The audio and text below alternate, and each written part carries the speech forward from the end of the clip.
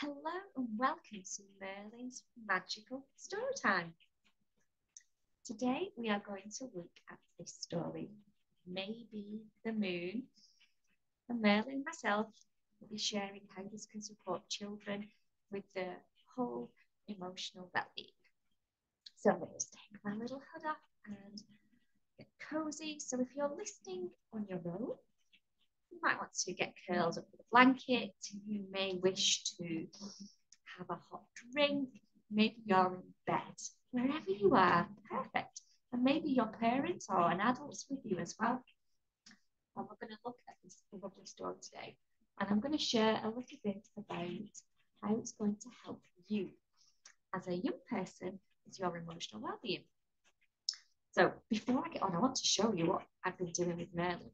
So Merlin's been having a bit of an upgrade, and his rainbow hair, his rainbow mane, has had a bit of an upgrade. So he has got all the colours of the rainbow.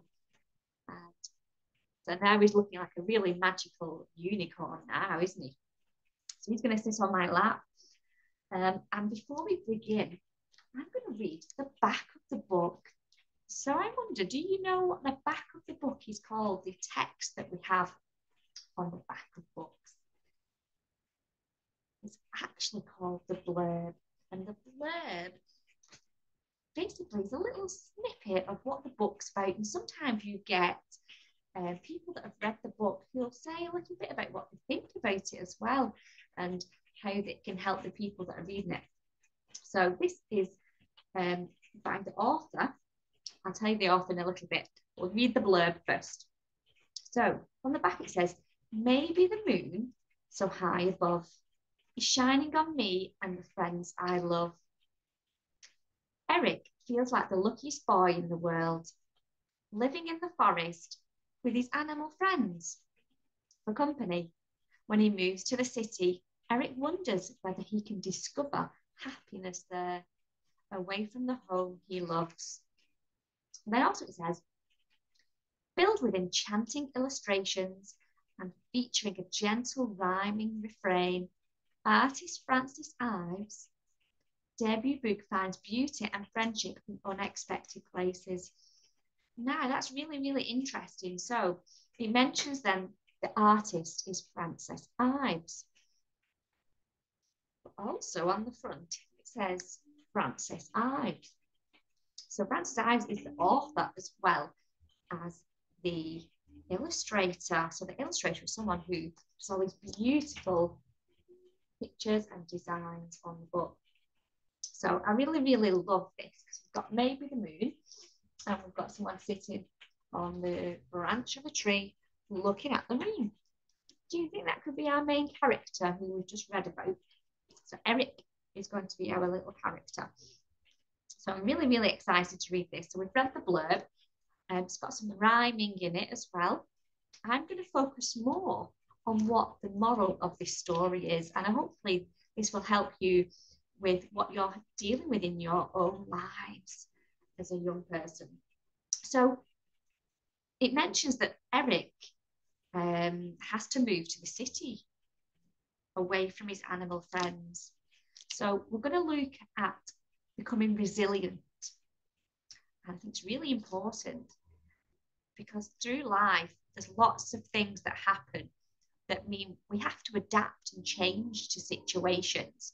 And so Eric, he's going to be dealing with, we'll find out in the story, he's going to be dealing with moving to the city from a beautiful countryside and forest place. So we're going to be looking at how he adapts and becomes resilient to living in the city. So I'm going to get started on the story.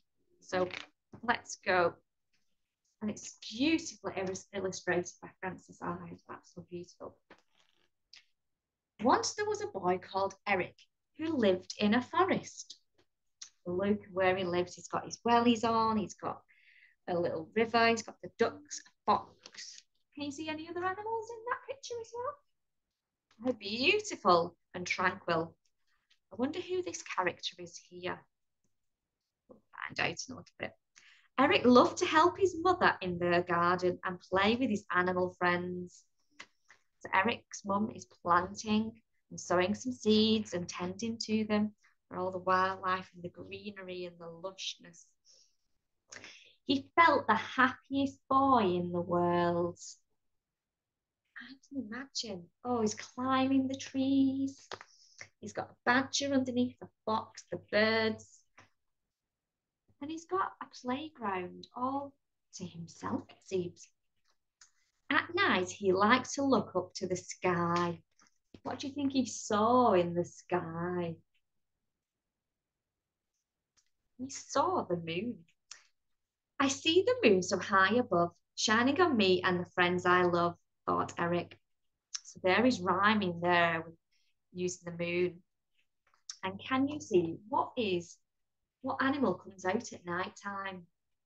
This is a owl, isn't it? We only see owls usually at night time mostly because they are nocturnal. They sleep during the day and they come awake at night. One day when winter had turned the forest white with frost, Eric's mother took him on a long journey. So winter's arrived, the snow, the frost. Are they driving to where they're going? They're actually walking. Walking, interestingly. I wonder how they get into where they're going. Have you got an idea where they're going? So look, we've gone from all this lovely green on the other page, all this lush green here, and we're going to the city. It's not as lush and green. So Eric's mother took him on a long journey. Look where they've arrived. What do you think Eric's feeling? Going from that lush green playground of animals and beautiful nature, all the elements of water. We've got the air, maybe even the fire from the sun as well, the warmth from them sunny days. And now it's not got much colour to the city. I wonder whether he's feeling a little bit overwhelmed by the darkness that we can see. Maybe he's a little bit sad. So they're off to the city. Eric and his mother walked through busy streets to their new home. What do you think Eric's drawn to? He has lots of animal friends in the forest. He's looking at the dog. He's looking at what's familiar to him. That night, when he gazed up to the moon, it all looked so different that it made Eric sad. So he saw that moon initially over the beautiful countryside and the forest, and now he sees the moon over the dark city. He missed his life in the forest more than ever. Maybe the moon so high above is shining on me and the friends I love. Have a look at Eric in his bed there, who's gazing out that window, reminiscing and thinking about what it was like when he lived. And one thing I want to say, that rhyming he's using, maybe the moon so high above is shining on me and the friends I love. He's using the moon as an icon, a point of symbolism to help him connect with what he loves so much. And he's using that in a rhyming term, but he's still sad. So that rhyming is like an affirmation. He's using it to help maybe bring some positivity into his life. Now let's have a look. The next morning, Eric told the cat who lived in his house all about his forest friends and what they like to do together. So he's reminiscing, he's really thinking back about when he lived in the forest. He's missing that connection to being in nature. So the animals are his way of feeling that he's back where he was and feeling that happiness that he had. So he's trying to use the cat as a bit of a friendship, as a bit of a helping him feel that the animals from the forest are like the cat that he has. Eric decided to go out and explore the city. So he's using his resilience now that he's felt sad. He's used that poem and that rhyming as I'm going to help this to get me through this difficult time. He's talked to the cat. He's used that as an emotional release by talking to the cat, letting go of all his worries. So he goes to explore the city because maybe that first impression of seeing all that dark buildings is a bit of a misconception. He got to know the corners, he got to know the creatures, the children and the challenges. He explored the city from top to bottom. So instead of sitting in that fear, instead of sitting in that sadness, Eric has chosen to go out, be resilient, and go into that zone of being uncomfortable to find things that he loves. So he's found the new creatures, the dog. That was the dog at the beginning, wasn't it? The cat. He's found some new friends. He's found the playground. And what else has he found? He's found a water fountain. Now, water was a key thing for him living in the forest. And as well, he's found this beautiful green space that's been hidden that he didn't always know about. He's found some slides, people to play with. So I wonder what's going to happen on the next page. Is it just going to end there? Or is he going to expand his resilience and bounce back from being sad into positive again? Look at all this green, this lush green. And can you remember what Eric's mum was doing in one of the scenes? She was doing something, and she probably helped to teach Eric these things as well. Eric showed his new friends how to plant a garden and help it grow. So his mum helped him with skills to tend to the earth, nurture the land, and do something that filled his heart up and helped him feel happy. So he's sharing his gifts of wisdom, that knowledge from his mum, with his new friends, and sharing how they can look after the earth. Even when you live in a space that's very built up, you can live somewhere and still see the beauty within. So I wonder what vegetables or what crops do you think they're growing? What do you think these could be? Maybe cabbages, maybe lettuces. We've got some colourful ones here as well. So are these berries? Are they grapes? And his mum's there too. I think his mum's there in the top right. So socially, he's made these new friends. He's meeting and finding things to meet his needs to find happiness. He even got used to the moon. So his moon, he thought that moon just lived in the forest. And then when he saw it, he's used that then to help him come to terms with that move, that transition. So he can sit with his friends, he can sit with the animals, he can look at the moon, and he can find that beauty within the moon. And that, can you remember that rhyme? Let's see. Oh, we're not up to that rhyme just yet. Interestingly, one spring day, so he's been there for how long? He left when the snow and the frost happened, and he's leaving on one spring day. So how many months do you think he may have been in the city? Interesting. I'll leave that one with you. One spring day, the time came for Eric and his mother to leave the great city and go back home.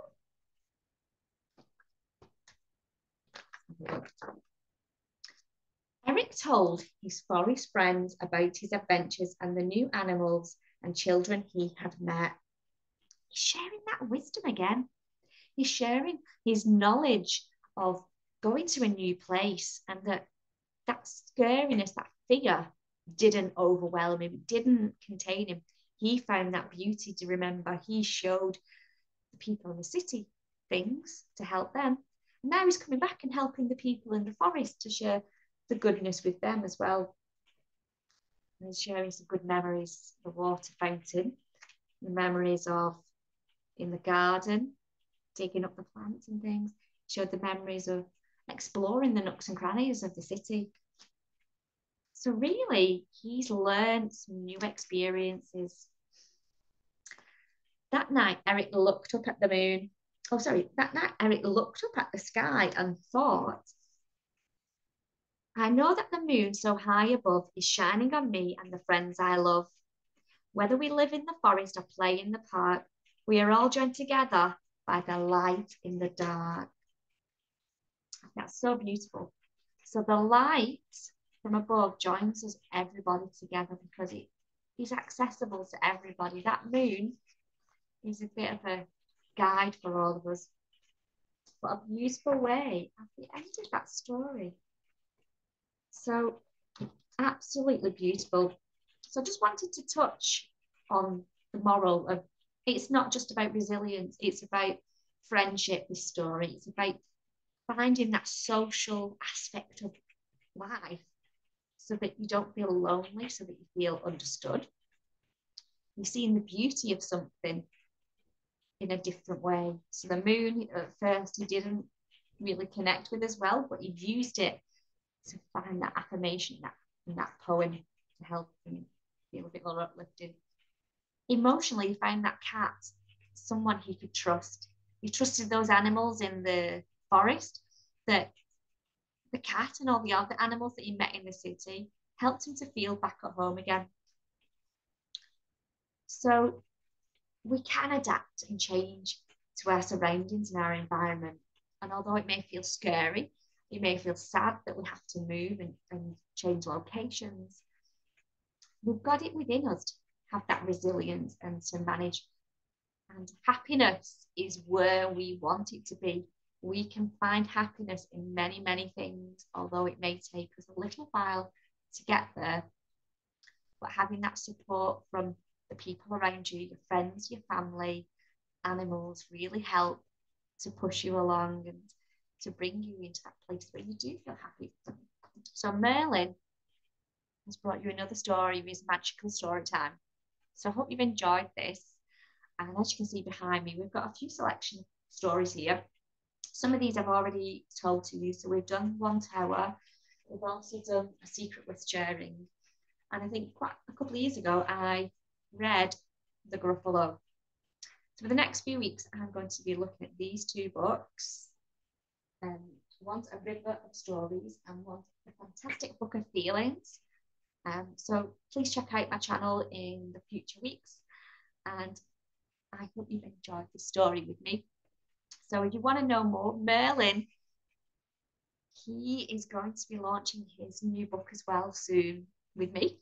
Merlin's magical journey is coming soon, and can't wait to share it with you. It is going to support your children with their emotional well-being as well. So have a fantastic day and come back and listen this on replay. And make sure you like and subscribe to the channel so that you don't miss out on future episodes of stories. Have a great day. Take care.